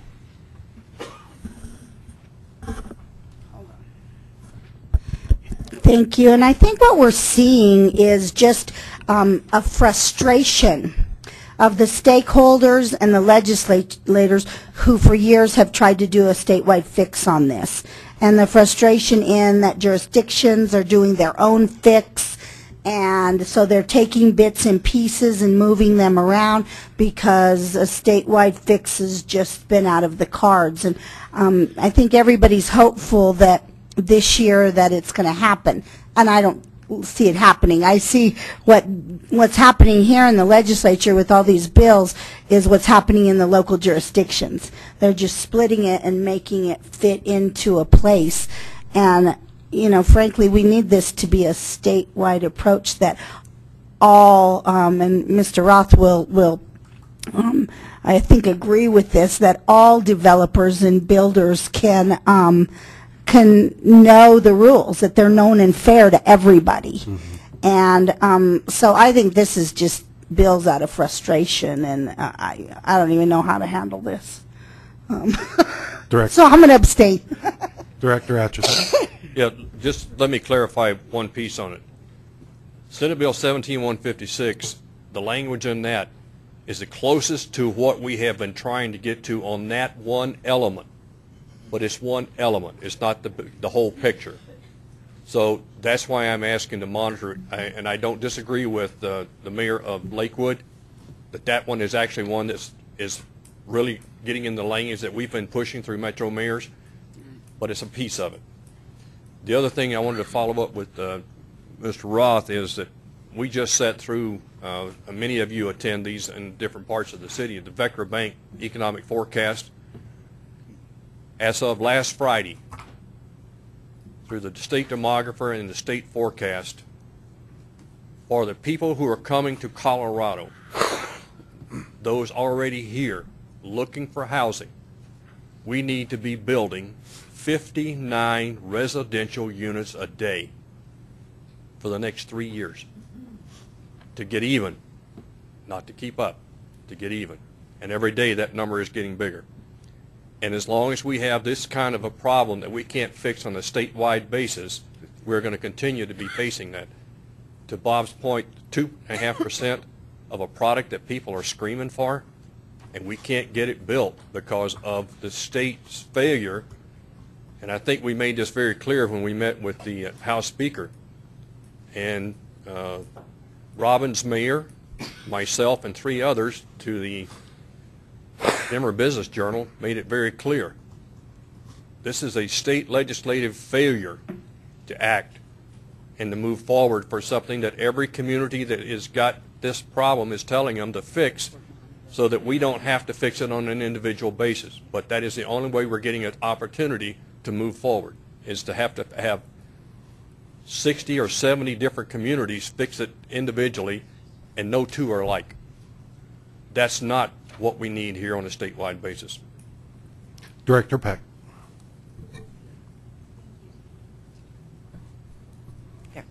Thank you. Just for a point of my own education, I've read all these bills and they seem to not apply to single-family housing at all. Mm-hmm. They're all about condos and HOAs, and so having read these in the HOA statutes, I'm just throwing this out there. I think that if the state looked at the HOA statutes and closed the loopholes in them, it would close loopholes in these construction defects. Just saying. I think that that's where a lot of the loopholes are, and I would like to see a bill, or at least some legislators, look really closely at those statutes. So not to jump back on my bandwagon, but I'm going to real quick. So I am fine personally with monitoring all 3 of these. I will say that House Bill 1169 is probably the one that I would most like to see us be in support of if we were going to do anything different. This is probably, no, it's not probably, this is the most onerous for developers and construction professionals, because this, the way the legislation is today, the builder has no opportunity for a right to remedy. So if there is truly a construction defect that needs to be taken care of, the construction professional doesn't have an opportunity to do that. It just goes directly to litigation. And that's just patently unfair. If any business that you have, if you are in a position where a customer feels like you haven't treated them fairly, you should have the opportunity to correct that. So personally, that's one of the ones that one of the areas of this overall conversation that bothers me the most. The other thing I wanted to mention is, so Associated General Contractors, Associated Builders and Contractors, Aurora Economic Development Council, Adams County Economic Development Council, the list goes on and on for all the organizations that understand what the issue is, Metro Mayor's Caucus, understand what the issues are in support of a statewide solution to address the issues, and it is solely the people who work every day at Colfax and Broadway that don't understand the issue, in my opinion. So I believe we have a motion and a second to monitor these. Further conversation? All those in favor? Aye. Opposed? Abstentions?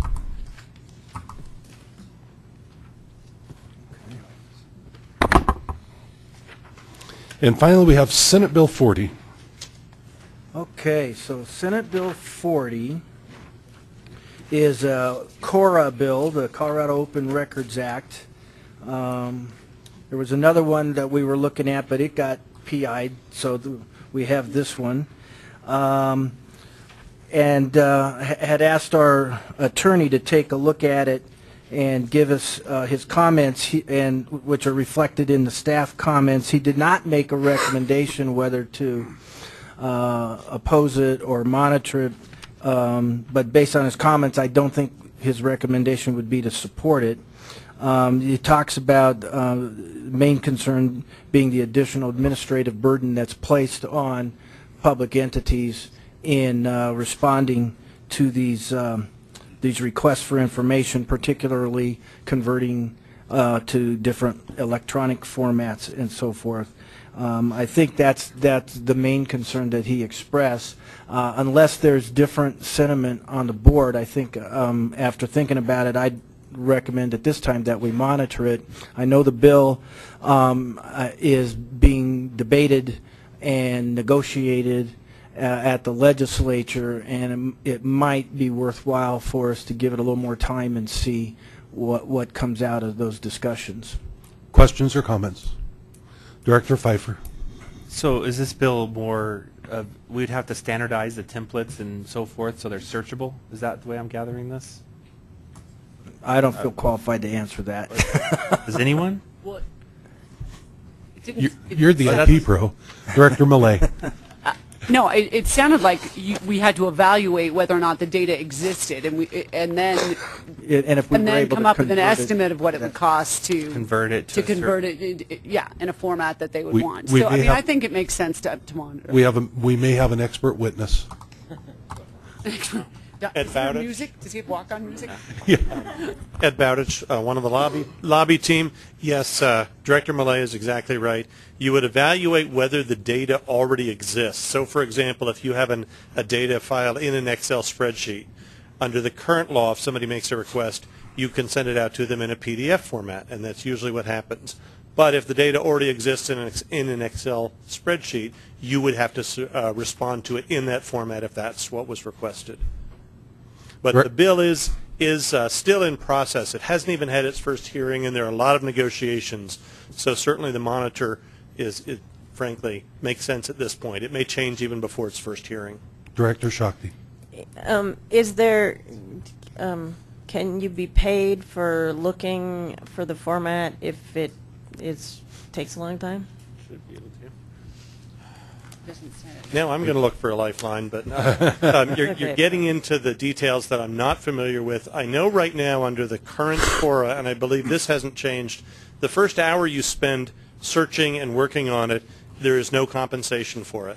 So you have to ask yourself as an entity, how many core requests do we get a year, or would we likely get per year? That's where some of the cost comes in for some of the agencies.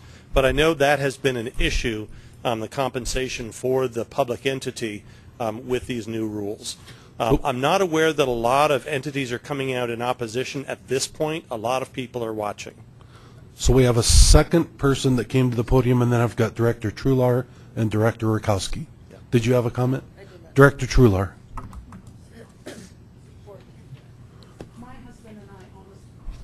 My husband and I own a small law firm in Centennial, and we frequently have occasion, because of the kind of law we practice, to request records from cities and counties.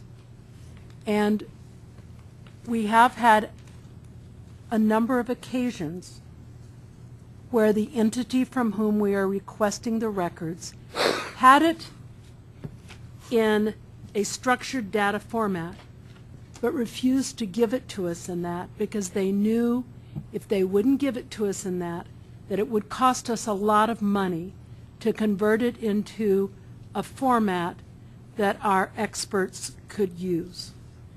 I think, I'm not suggesting we do something right now other than monitor it, but I think if the data that someone is requesting from a local government does exist in a computer format that allows somebody to give it to their expert and their expert to utilize the data, I think if they have it in that format already, they should have to give it to us when we request it, rather than deliberately converting it to a PDF and refusing to give it to us. The client that we request this data on behalf of is not a client that has a lot of money. It's a client that doesn't have a lot of money, and it's somebody that we've represented for 25 years. And I think there ought to be a law that if they have it in, I'm sorry, I'm not IT savvy enough, but if they have it in what is being called here a structured data format, they shouldn't convert it to some format that makes it impossible for us to utilize it. That's what I think. So I think monitoring it is fine for now. But I think local governments, if they have this data in a format that it's been requested in, they should have to give it to us. Director Rakowski. Move to monitor. Second. We have a motion and a second. I did have Director Szabo with a question or a comment. Excuse me. So what we discussed in our meeting about this bill is we already have that ability to take the data out and make it into a PDF, which you can read and everybody can read. But what we saw as issues were, if we have a working Excel spreadsheet and we give that spreadsheet to you, you can manipulate that data because it's in those fields. You can change it, you can delete it, you can do whatever you want. And some of it might be like, if I'm like, if you're like me, I'd probably end up deleting it and not knowing what I did by pressing, F4 or whatever. And also, sometimes in some of those spreadsheets, you could have HIPAA data that would be against the law to give. And if we have to give those spreadsheets, that could be a huge issue of liability and different things like that, depending upon what you're requesting. Director Trular. There's no data that we request that's protected by HIPAA. But this bill is not just directed at your company. No, this is for everybody, the whole state, too. So I get that.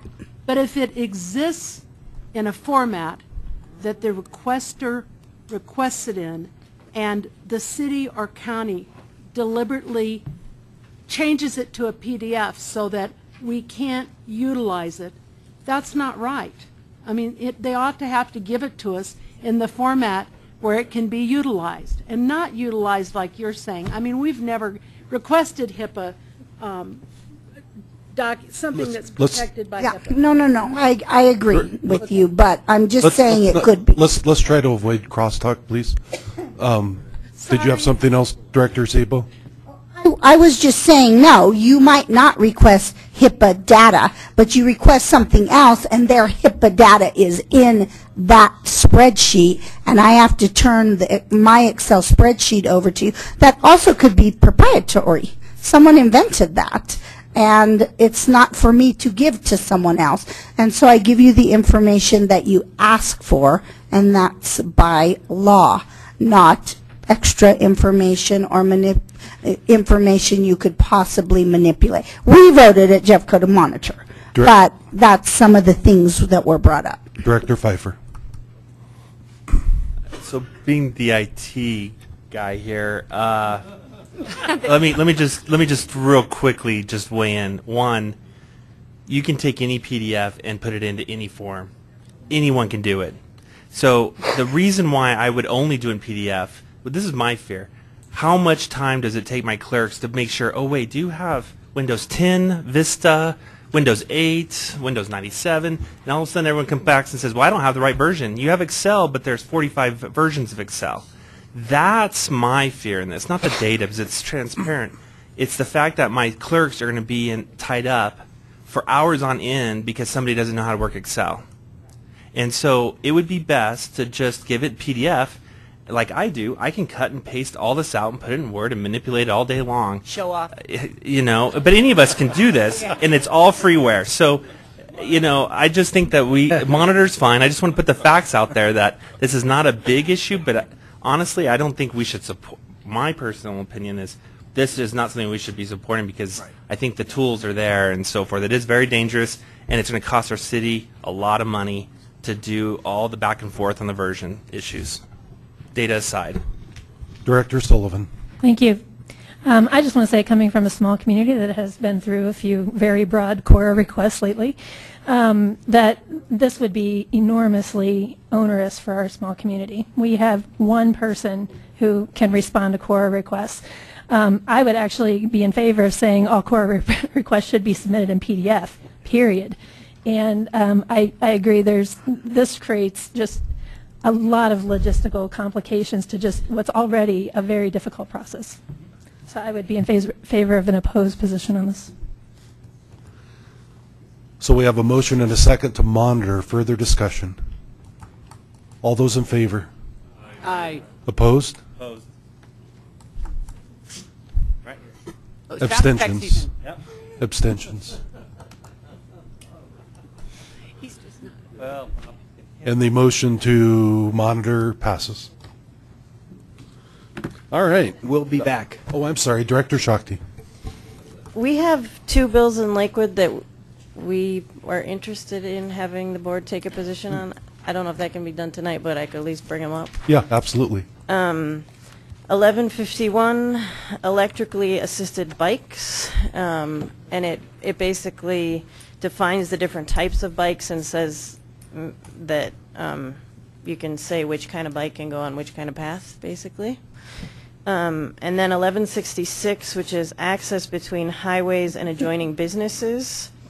I think for us the issue is really like on Wadsworth is a state highway, and there are lots of issues about where we need to put in additional lights and where we need to, and in order to make it so that the cars can keep going, we don't want to have roads that go to every business. We feel like it's pretty balanced the way it is. So if somebody from staff would correct me, I believe that any director can ask for DRCOG to take a position on a bill that we haven't already. Yeah, Thank you. absolutely. You can always Okay. bring up bill different. So do I make a motion? You don't need to. Okay. Director Beacom. Can you talk into the mic, please? I just didn't catch the second bill number. 1166. Thank you. Yep. Director Trular. I didn't catch the number of the first bill that you mentioned. The first bill is 1151, and the second bill is 1166. Thank you. Any other bills that a municipality or county would like for us to take a position on? Very good. We will move on then to agenda item 17, which is attachment L. Daniel Jarrett.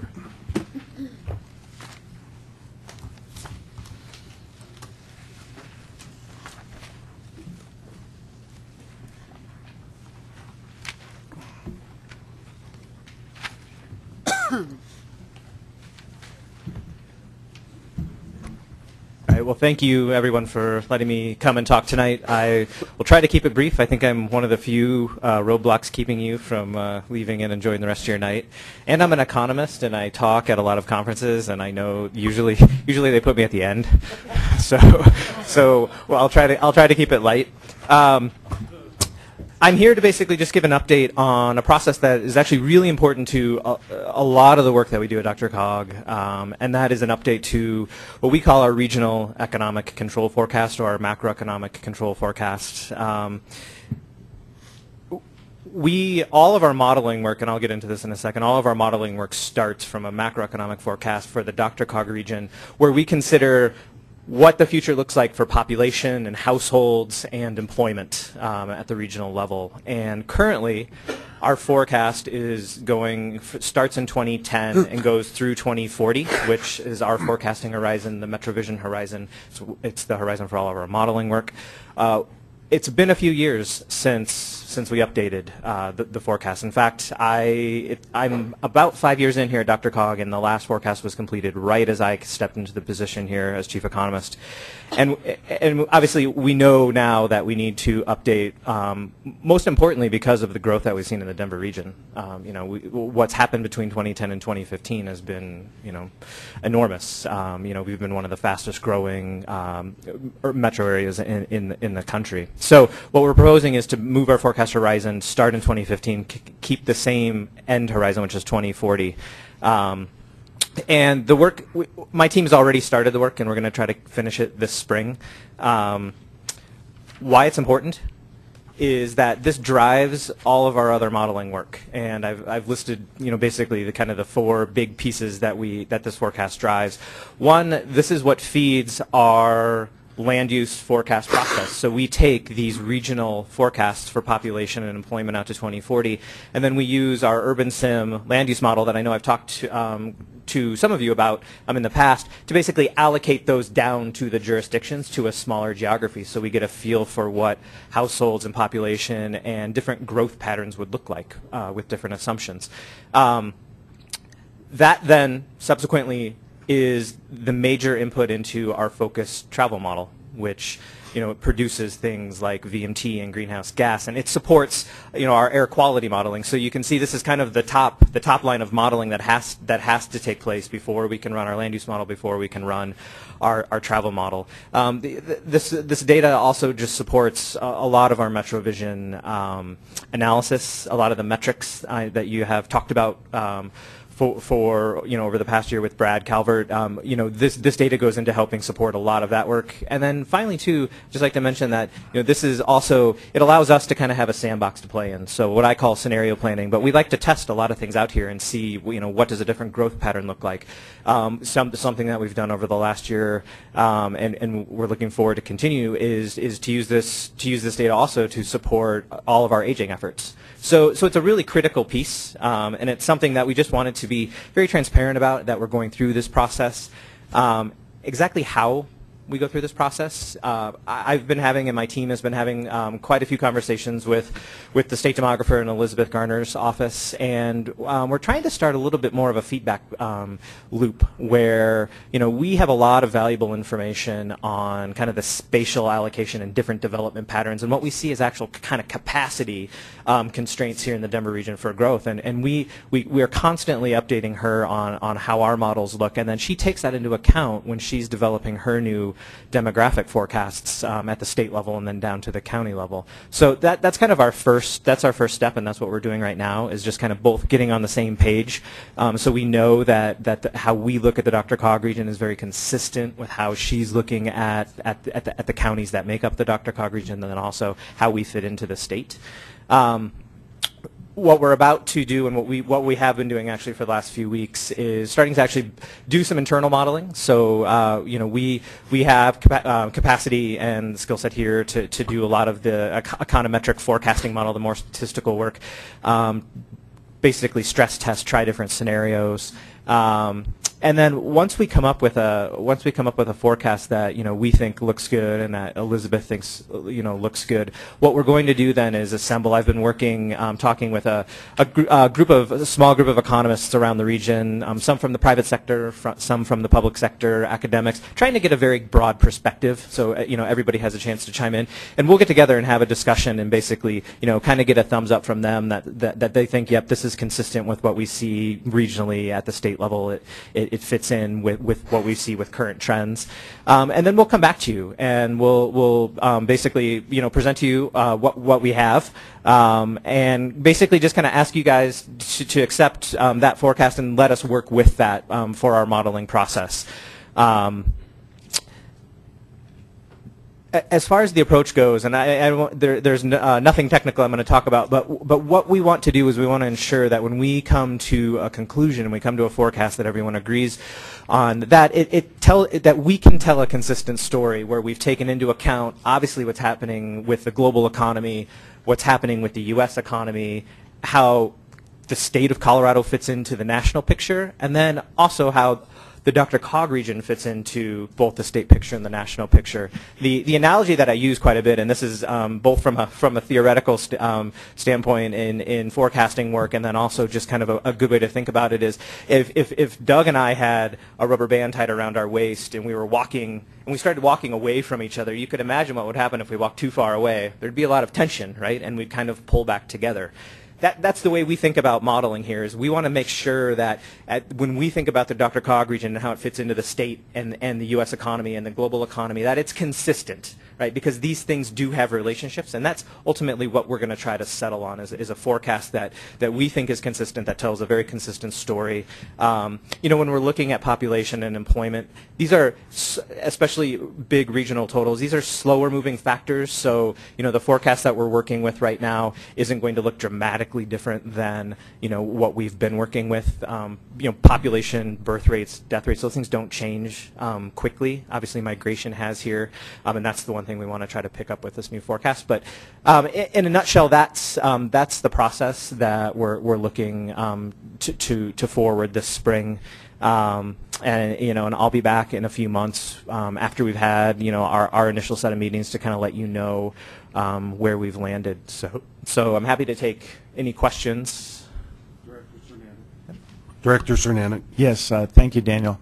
As you go through, and particularly with your stress tests, at least an area of interest that I think might be good to cover is what are the key assumptions and variables. So as you're going through the stress test, which causes greatest variability with regard to those things that matter, whether we're talking about congestion or air quality or in the area of density and land use, and how those may have some corresponding interest to some of the things that we have before us.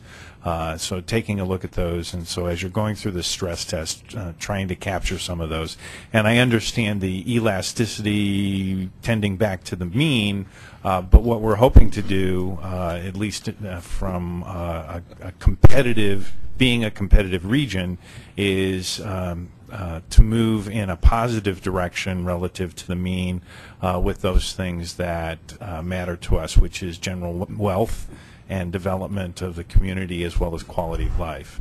And so taking a look at some of those, recognizing where Metro Vision is trying to take us, what are some of the things that we need to both monitor, and what are some of the things, together with our partners, we can influence to actually move in the right direction.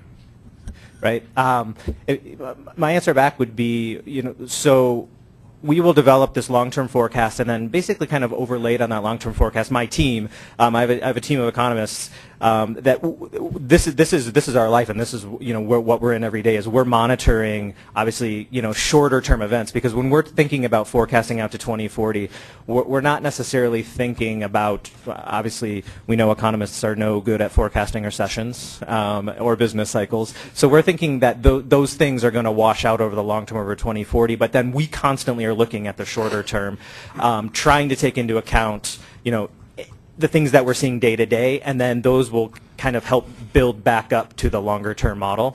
And we spend a lot of time with a lot of data just building econometric models, testing these relationships, seeing how those relationships have changed over time and what's causing those changes. And you've heard us discuss this evening something that significantly is distorting the residential housing market here across the state of Colorado, that is acutely being felt in the metro region, and in my opinion, it's not positive. So, as we look at trying to relieve some of those constraining factors in what we're hoping to see, those are some of the things that also can be helpful to us. All right. Other questions or comments? Mr. Chairman. Director Rakowski. When engineers in transportation talk to engineers, they kind of get their stuff together, but they don't necessarily are able to apply it because the ultimate consumer doesn't accept it. I would suggest that when you finish talking to other economists, you bring in some people that don't know who Samuelson was, and have instead give it an acid test with the business community and some other folks to see if you're really in reality before you bring it to the board. Anybody else? This is not an action item. It's for information only, so thank you very much for the presentation. And next we have agenda item 18, committee reports, starting with STAC. Director Jones. All right. So the January 27th meeting, there was a lot covered, so I'll just hit some of the highlights. CDOT's going to be piloting Mustang buses for skiing on I-70 West twice in February, so I'm sure Deborah will let us know how that goes. The record of decision was finally completed on I-70 Central after 13 years. The Transportation Commission will be considering how to spend some of its unused funds in its contingency fund, about 10 to 20 million. And there will be sort of geographic equity in the projects they choose, and that'll be coming up, I think, at their next meeting. The conversion from HOV2 to HOV3 in CDOT's eyes seem to be going well. They're going to collect data and report back in a few months on how it's impacted travel patterns. The STAC is having lunch with the Transportation Commission tomorrow, so we can report back on how that goes. And then there was a discussion of how to prioritize projects in the National Freight highway freight program, which is, has about, what, $15 million per year in funding, and I think Doug's asked that the MPOs be briefed so that they can have more input in the project selection list. I'll stop there. It was a pretty action-packed meeting. Thank you. Metro Mayor's Caucus, Director Atchison. Believe it or not, we've talked about construction litigation. Thank you. Oh. The other one was transportation, and part of the same group is the Impact 64 group. There is still a lot of discussion about a referred measure to the ballot this year, although if you watch what's going on in the legislature, this swap back and forth, and if you take this tax out and put this tax in, I think has just stalled any potential ballot measure this year for transportation unless we get the two parties to wake up and remember why they got elected. But that is going to continue to be an issue that we're still trying to work with. Impact 64 is actually meeting again this week to see if we can get any movement at all. But I think the big part of it too is if we can get a bill referred, it's still going to come down to whether or not we can get to an agreement on how the monies will be divided and whether or not there will be an allowance for local control of spending the money that's coming to their municipalities and our counties. Without that local control, I think most of the groups that are involved in this will definitely oppose any of the legislation that's brought forward, because who knows better what you need to do in your community than you do? And I think that's a big part where we're still struggling with language in that area. So from that, that's probably a good wrap-up. Metro Area County Commissioners, Director Jones. So I'll fill in, and then maybe in the future I can get Roger to do this report, spread the love. So Broomfield is chairing the Metro Area County Commissioners this year, and our first meeting was really around regional trail connectivity, and we heard from Boulder, Broomfield, and Adams County on their trail systems and talked about how we might better connect them in the future. Thank you. Advisory Committee on Aging, Director Cernanek. Thank you.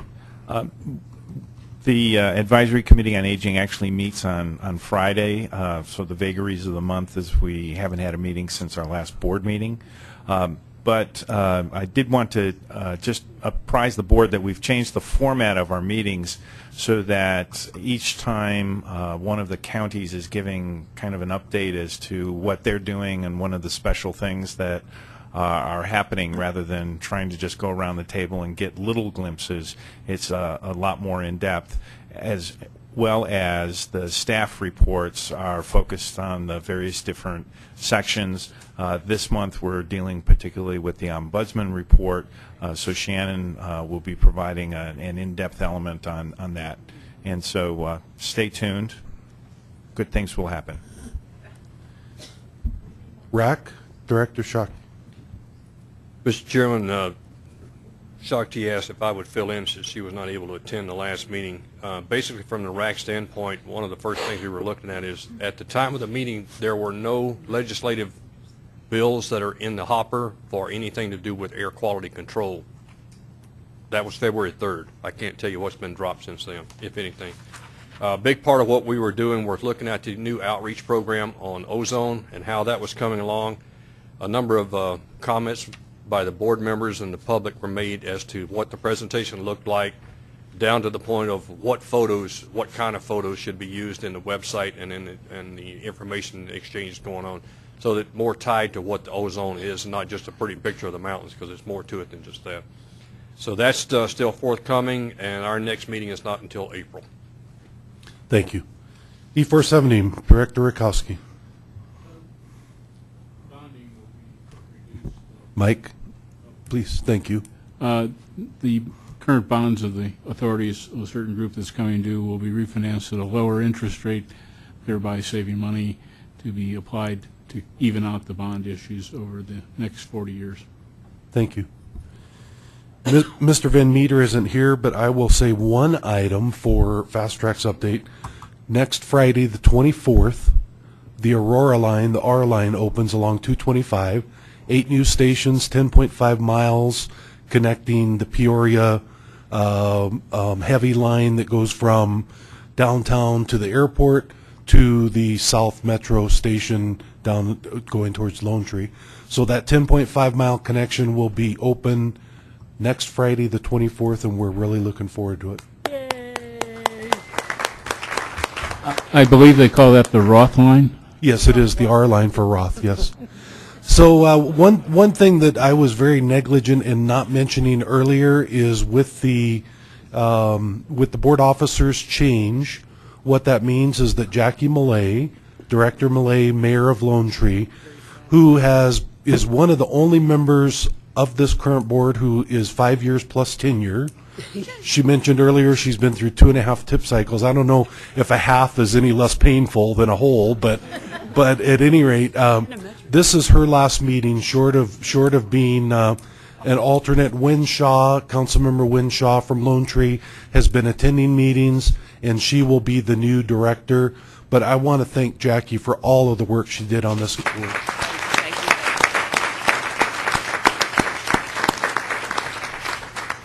Any other matters by members? Director Stolzman. I just wondered when we would find out how many jelly beans there were in the jar. Oh, yeah. Whose job was that to count those? Well, no. So Aaron Brockett won. Oh, that right. count.